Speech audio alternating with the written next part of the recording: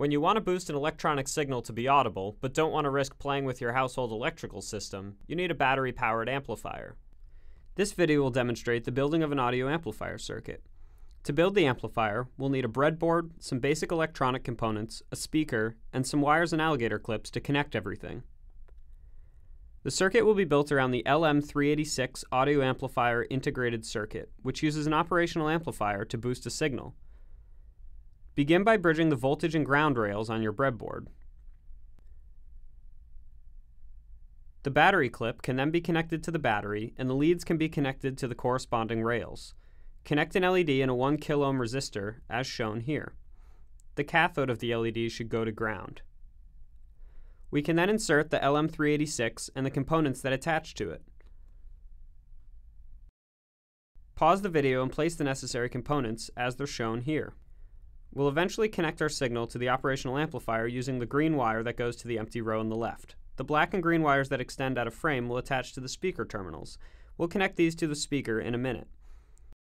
Using an adapter with an 1/8" connector on one end and bare wires on the other, we can connect an iPhone or other line level source to alligator clips. Let's use a green clip for signal and a black clip for ground. Using a short wire, attach the green clip to the same row as the green input wire. Connect one end of the black alligator clip to both the ground from the iPhone and the ground rail of the breadboard. Connect the other end of this black clip to one speaker terminal. We'll connect our output to the speaker by going through a variable resistor. This will give us a volume control. Using a third alligator clip, we can connect the output of our circuit to one side of a variable resistor, and using a fourth clip, we can connect to the other speaker terminal. These leads can be connected in either order. We encased our amplifier circuit, adding a potentiometer for variable gain and a power switch. Let's connect it and test it out. We're using an 1/8" stereo to 1/4" mono adapter to connect an iPhone to our amplifier.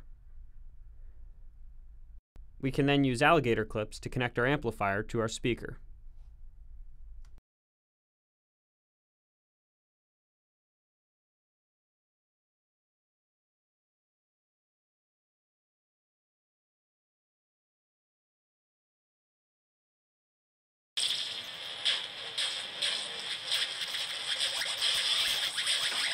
Here's a schematic of the circuit we built, with the variable gain and the power switch included.